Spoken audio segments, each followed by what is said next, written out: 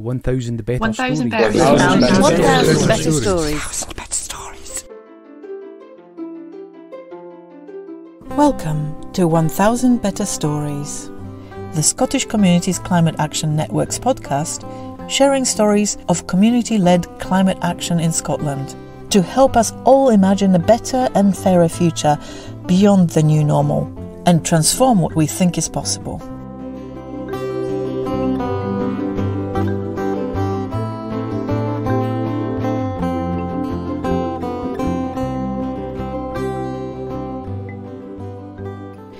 Hi, it's Kaska, one of Scan's story weavers. Welcome to a slightly different format of our podcast. We decided to change things a little bit to give you more regular installments twice a month instead of the monthly, and to vary the length of an episode a little to better fit into your listening day. I hope you enjoy this. So today we have a shorter 20-minute story from one of our mini grant recipients, Luke Winter, with music and production by Loris S. Sarid. Just a reminder that grants are available to anyone wanting to contribute content to the 1,000 Better Stories podcast or to the blog. So please get in touch with myself or Joana on stories@scottishcommunitiescan.org.uk to find out more.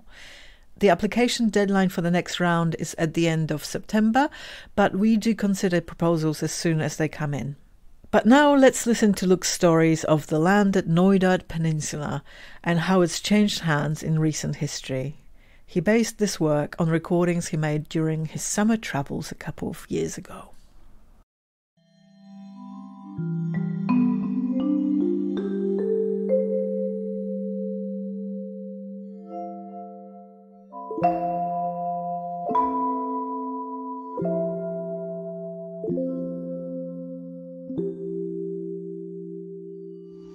Right, man, I hope you get this. Hope you're on WhatsApp.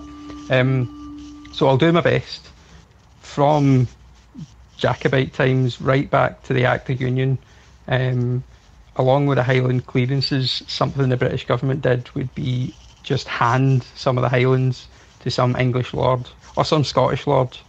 You know, what like the British Empire does, just carves up the country, regardless of who lives there, and hands it to one of their pals. And the response to that was often, you know, Highlanders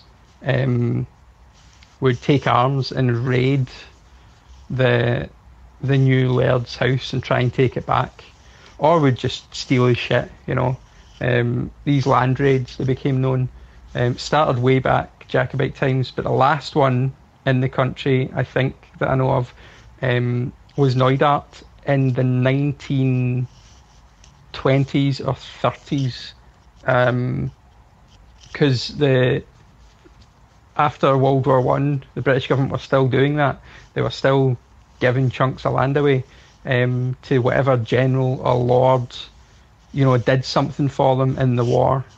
And so this lord something or other guy came back to Flanders, went into retirement, and, you know, the government would just give him an island or whatever. They gave Knoydart to this guy, and without any consultation to anyone. You know what the British are like. And it got worse when, towards the 30s, the Nazis are starting to come to power in Germany, and this lord came out as a Nazi sympathiser, as a lot of the English aristocracy did at the time. So a wee band of the locals said enough is enough, and 7 men took up arms and raided Knoydart and tried to take it back, which obviously didn't quite work, because by that point the British had set up the legal system and things, but it did kind of put the legality of Knoydart, the ownership of Knoydart, into kind of question for a long time. Basically what happened is, the rest of the 20th century, this huge campaign for the Knoydart estate basically to get put back into local ownership, and eventually around, I think it was 1999, finally it was handed back to the community, and Knoydart is now kind of community owned, which is awesome as fuck. And I think the best part of the story is one of those 7 men that raided the land, he was still alive. So one of those guys that fought for it actually got to see it come back to the community. You should chat to people about it when you're up there. Get the full story, what actually happened.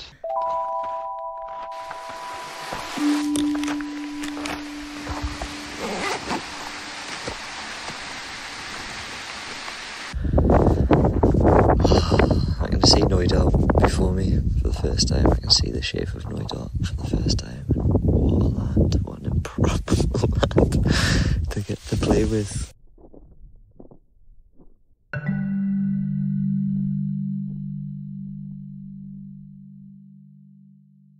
So how long are you here for? I don't know, I'm just cutting about from staying in Glasgow. Alright. So I've just hit a wee holiday period. Yeah, good for you. Never been to Knoydart. Just exploring. That's it, that's the way to do it. What a paradise we've got on our doorstep. I know, we came for a lot of days just to have a look, and 34 years later we're still here. Oh, that's magic. Anyway, enjoy yourself. Thank you very much. Love. So I'm on Knoydart and I've kayaked in. The only ways to get to Knoydart are you can get a ferry from Mallaig, a small ferry, or you need to walk in. So it's often billed as one of the most remote communities in Britain because there's no road to it. So I've kayaked and I've left my kayak at the foot of a hill and I've gone off-piste and yomped up this hill and then looked at the Munro once I'm on the shoulder of this hill. It's towering above me and it's such a hot day and I realise there's no way I'm going to climb all the way up there today. So I come off the hill heading for the town in Varee, thinking that I'll get a meal in the pub that night. And the first people that I meet are dragging a stag behind them and I reach their Land Rover at exactly the same time as they reach their Land Rover. They drop their stag, I drop my bag, we go down to the river and get a drink and then start getting the crack with them. So I say, I'm going to the pub, and they say pub shut, it's a Wednesday. I was hoping and getting a meal. They were like, none of the locals go to the pub. Landlord's an arsehole. So what's happened there is a really common story, which is an incomer who hadn't really got any links to the community has come in, bought the pub, and within a couple of years has barred all of the locals. And the only people that go to it are tourists. It's since changed hands and is now in community ownership, which is great news. But at the time, the community's response was to build what they build as the table next to the pub. The table's basically a sesh shack, right? It's like a bus stop made out of wood whose sole purpose is drinking, and there's a wee fire pit outside of it, and opposite it is the village shop, which sells a brilliant selection of cold refrigerated beers from local breweries. It's the best idea in the world. So this gamekeeper and this stalker, they landed up their stag into the landy. They said, right, meet us at the table tonight, or by the way, it's pizza night if you get there before 7. And I watched the Land Rover drive off, standing there with my backpack, wondering what had stopped me from asking them for a lift, because I'm still 7 miles away. So after my wee walk, I get to Inveree, and the village is a single row of terraced houses, or cottages really. You go into the village shop, you buy the beers, and then you sit at the table. And adjacent to this is the pub and the beer garden for the pub. And true to the word, the only people who were drinking in the beer garden of the pub were some tourists. I sat at the table and chatted to these residents all night. Didn't have my microphones on. And I can surmise the crack as follows. The residents of Knoydart are delighted not to have to work for toffs anymore. Throughout the Highlands, the history in the past, recent history, has been that you work for posh people. Lairds, people buy estates, and you work for the lairds and the ladies. And now the community can work for each other and themselves. And they took great delight in telling the stories about new moneyed people buying up estates and the heads of the household saying, I think you'd do well to go up and introduce yourself early on. And they said, what? I've got to work for the next 2 years. I don't need to bow out to nobody, you know. But the stalker and the gameskeeper's crack was about deer control. So they were saying that humans have been really unsuccessful in keeping the the deer population. The deer population's down across Scotland, and that is, as an apex predator, humans aren't doing their jobs. And so both of these guys were in favour of bringing in the wildcat and mass deer culls. And we're saying that, like, when you've got more deer, you don't just have less trees and less regrowth of indigenous woodlands. You've got an increase of ticks, and the tick population's getting out of control as well. And ticks are bad for humans because they carry Lyme disease. And I know at least 2 people my age who've got Lyme's disease that's proved a really debilitating condition.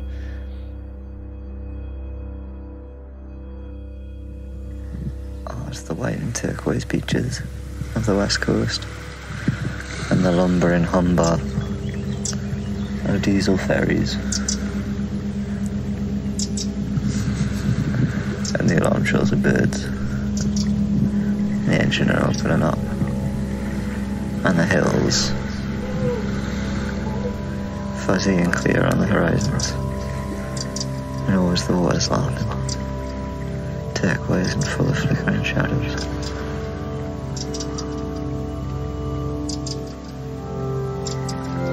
Seen dragonflies on top of the mountain yesterday.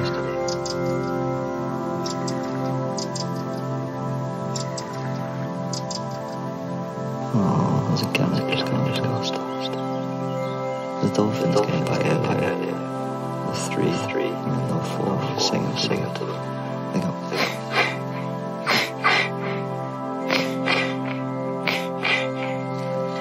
As they come out of the water to breathe.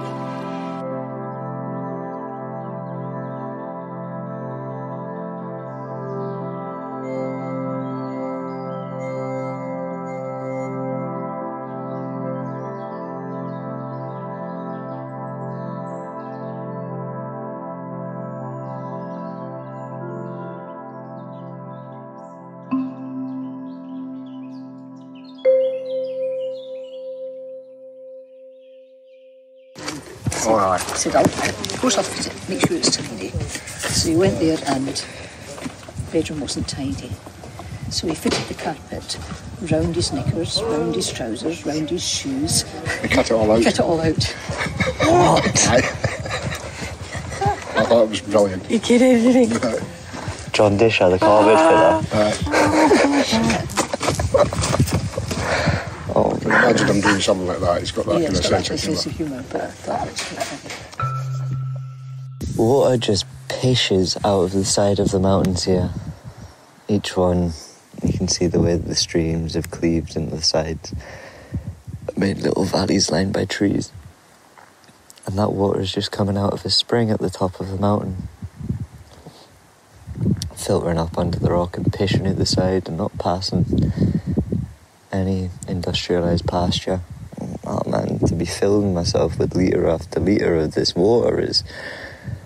Oh, when you drink and you eat of the place that you're at and you're exploring that landscape, it's a way of coming into accord with it on a fundamental level.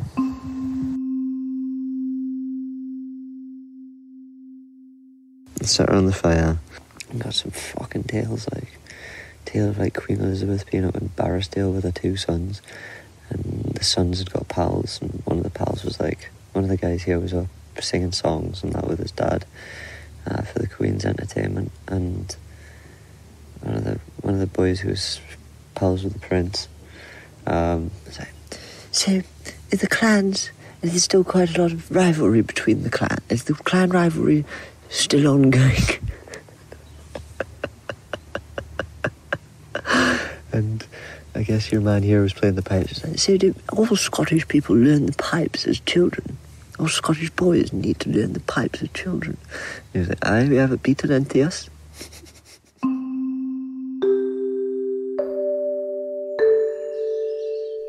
Just down by the farm of Scotters, Lord Brocket walked one day, and he saw a sight that worried him far more than he could say.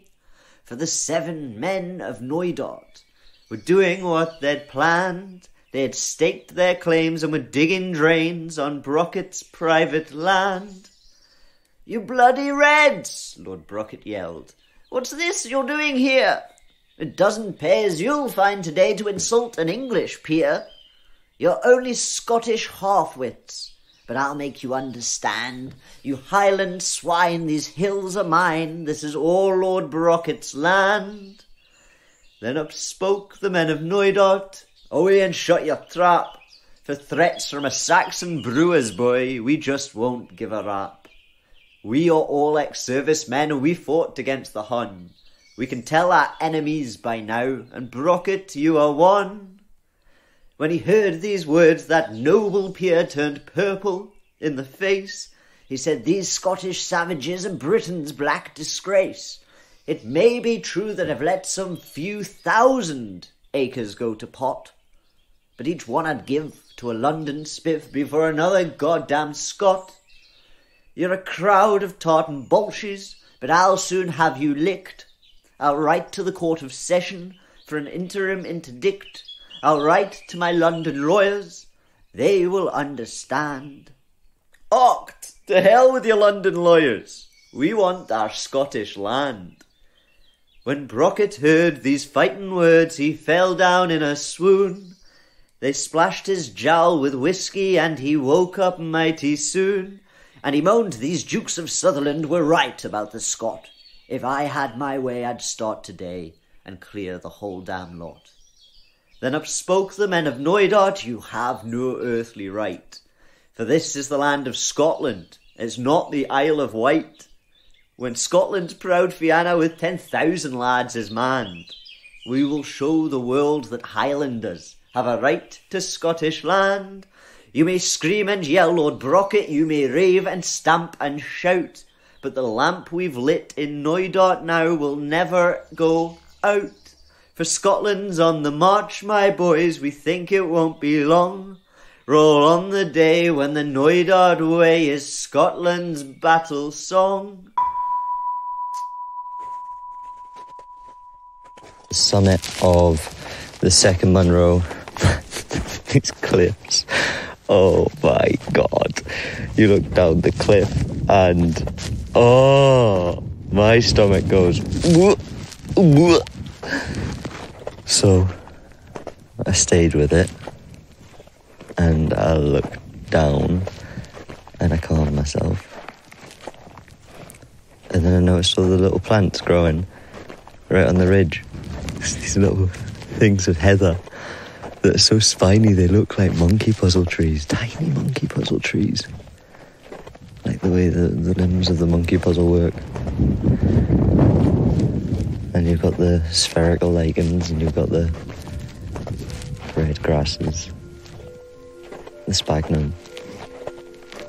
They're all nestled in together, a riot of colours with veins of white quartz right up at the top here. White quartz at the top of these mountains.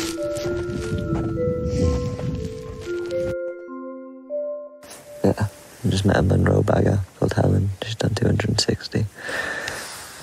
She's 30s, very, very posh.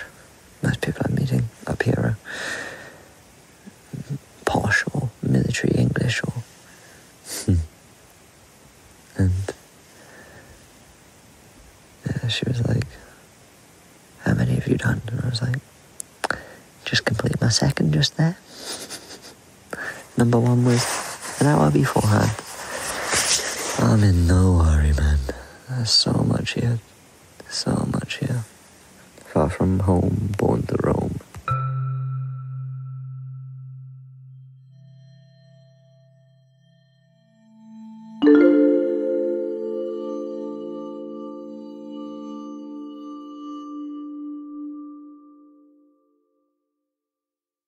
Oh my God. Oh, I've reached my kayak. Oh, man. What a walk. What a fucking walk round the coast. Following deer paths a lot of the way, but deers can walk sideways along cliffs through low hanging trees. It was so up and down.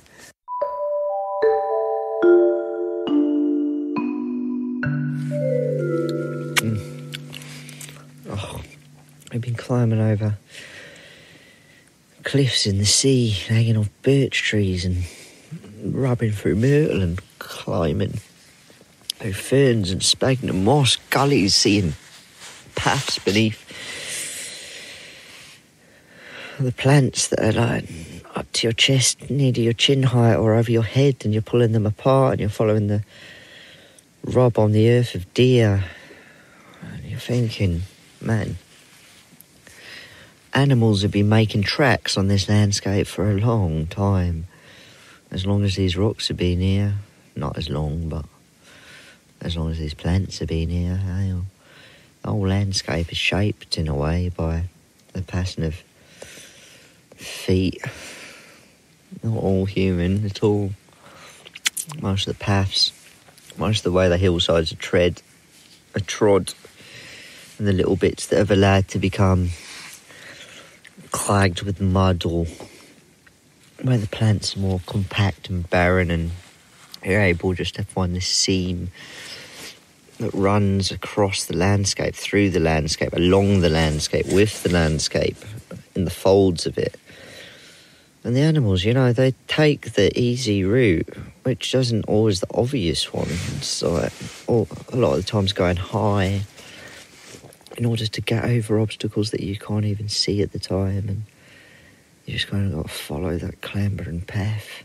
Sometimes get off it, have a look at things yourself. Yeah, they're a lot smaller than you, a lot of the animals that make the path, so... But oh my fucks, you managed it. It was beautiful looking down the sea at high tide, seeing all the seaweed waving towards the sky, all these columns, these fucking strands of it. Bastard, is that a fucking tick? Hang on a second. What the fuck is that? It doesn't look alive. Looks like a fucking seed. Those are my balls. Looks like a bit from an oatcake or something. I just swim in the river to fucking check all that. Swim, there's a dip. Oh.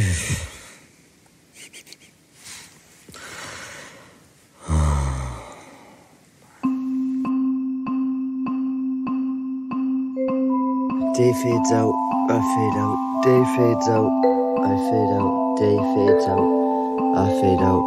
Day fades out, I fade out.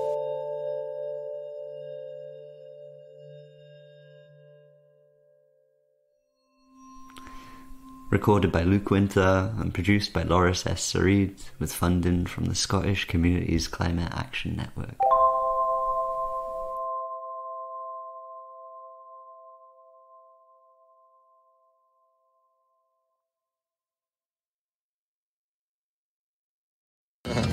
Inverurie Crack. Hey, I haven't seen a policeman on here. I've been here 1.5 years and never seen one. So, people can get up to what they want to get up to. But, there's an unwritten rule in the community. It's if you do drink and drive, a lot of people do, you've got to drive your car in first gear, so that if you do crash, it's just yourself you're injuring, demolishing anything more significant. And then somebody else is like, the first thing you do if you see somebody stuck in Knoydart, first you get your phone to take a photograph, and then as soon as you've taken a photograph and posted it on Facebook in the Knoydart group, you can go and help.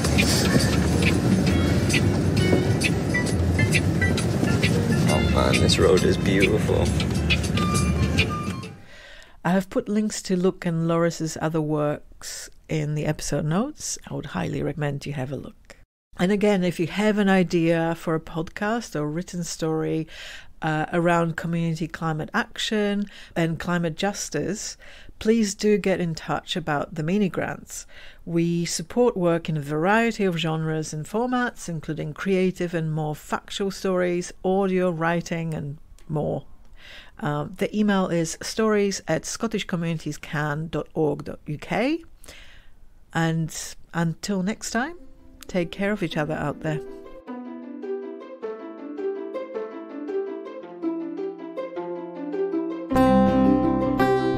Thanks for listening. If you enjoyed this episode, please give it a like and maybe even a review. It will really help us reach a wider audience. If something exciting is happening in your own community, be sure to let us know so that we can help you tell your own story. Or maybe you would like to join our brand new Storyteller Collective. You can drop our Story Weavers a line at stories@scottishcommunitiescan.org.uk. To keep up to date, check out our website at scottishcommunities.org.uk or find us on Twitter, Facebook or Instagram, or simply sign up to the newsletter.